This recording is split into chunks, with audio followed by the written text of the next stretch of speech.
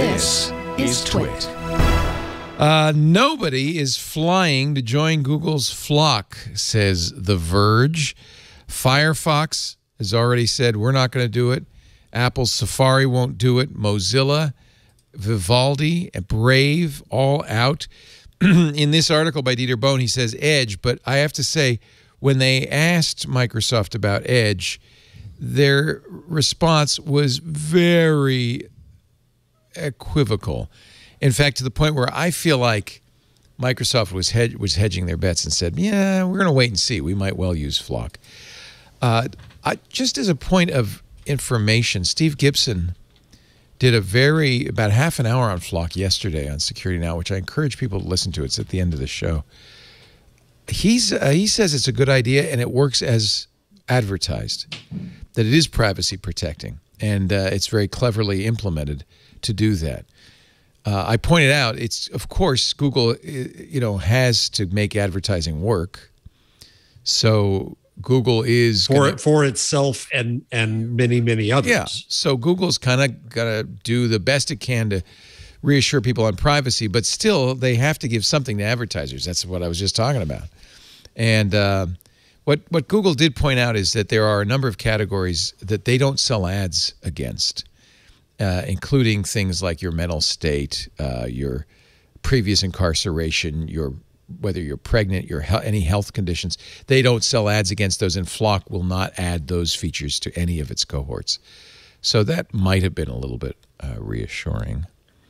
Pregnancy is interesting because that's highly lucrative. Well, if you look at what they won't sell, I mean, liquor, right? The stuff that Google won't do ads for is actually a list of stuff that people buy ads for.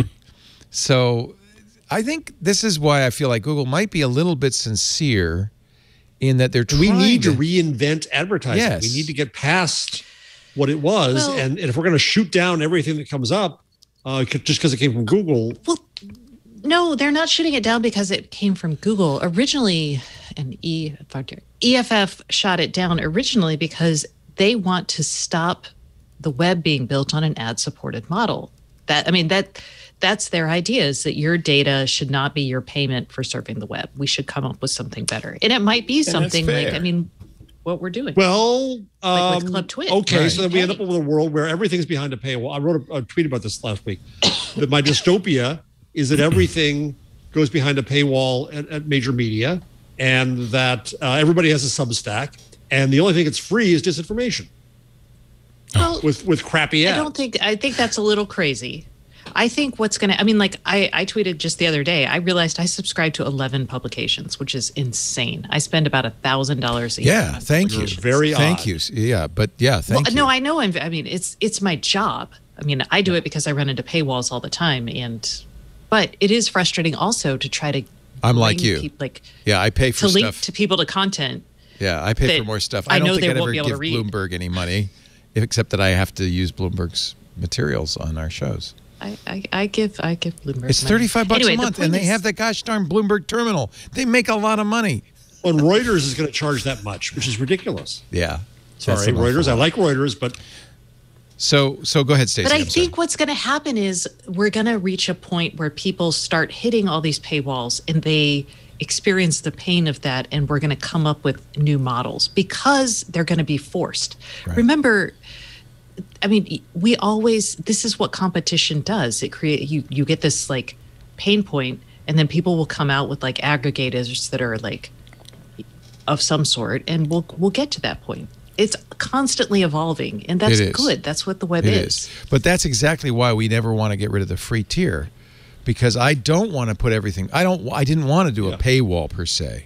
Mm-hmm. Now maybe that's crazy because this is patronage. This is support. This is help. This is fans. But I noticed people being involved. Financial Times, for instance, you can't read their content unless you pay. Wall Street Journal, you can read some limited content, but not all of it unless you pay. Paywalls are definitely a thing. Is that because this idea of freemium doesn't work?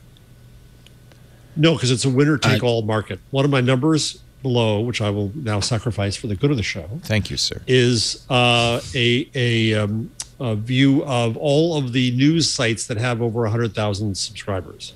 There's 28 of them, adding up to 23 million worldwide, the English-speaking world. That's a fraction, though, of the total It's news nothing. sites. It's nothing. And in the U.S., 63% of all subs go to three publications. You know what they are: New York Times, Washington Post, Wall Street Journal. Yeah. And I subscribe to all three. It's a winner-take-all model. Wait, what was the third one? Wall Street Journal, New York Times, and Washington Post. Yeah. Oh, I have subscriptions. Yeah, so do I. Yeah, of course. Yeah, so do I. I don't subscribe to any of those. You're the common man. You're the real man. Yeah, well, but see, the thing is, I totally get having these paywalls up because ideally they're going to have legit content out there and legit information. But there's a lot of times that I've been able to click on some of these stories and get a partial view of whatever they're showing before hitting the paywall, and I'm like, this is bad, and it just doesn't warrant. And I'll bring up this. There is a hazard. Knox Harrington in our IRC chat brings this up. If all the good content sites are paywalled, what will be left for normal unpaying people to pay to read is link bait and crap. Exactly.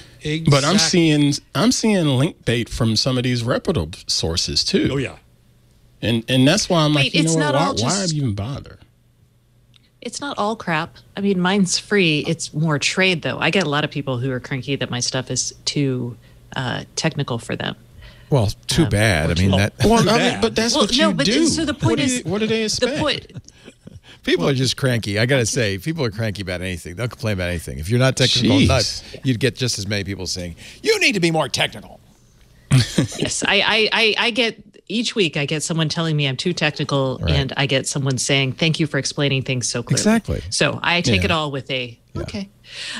You can't please everyone, but I will say there will always be. I do think there's always room for, I'll call it a trade like publication, because the people like my advertisers are happy to reach the people who are legitimately focused on my area. And I think there's areas where that model will work. I think the narrower that it breaks down. The narrower your niche, and you have a very narrow niche, the easier it is to do that. I think if you're general, it's harder, right? Because you don't have a natural audience. That's well, you have a natural audience. It's just they're not lucrative. They're just like the common everybody. Man. Yeah. Right. Well, consider what is considered a frequent user of the New York Times. They had to lower it from 20 pages a month to 10 pages a month to 5 or 3. Wow. So that means people who are paying, they can't get them to convert if they only come 3 to 5 times a month, 3 to 5 articles a month. Yeah. What are people reading? I'm stunned. Well, I happen to have in my hand. What is this, Professor? Okay, Senator McCarthy, go ahead. Excellent paper from 3 great researchers, Duncan Watts, David Rothschild, and Marcus Mobius, just published. And it's about fake news. And they found that from 2017, there were 5,000 English language publications, academic papers about fake news. So what they're saying is they think it's maybe a little overblown and what the research we need. But here's some data in this. News consumption is a small fraction of overall media consumption. 14% of overall media consumption is dedicated to news, right? 14%. Less than 1% of regular news consumption and less than 1/10 of 1% of overall media consumption could be considered fake. 3 in 4 Americans spend less than 30 seconds a day reading news online, while almost half consume no online news whatsoever. So we're weirdos.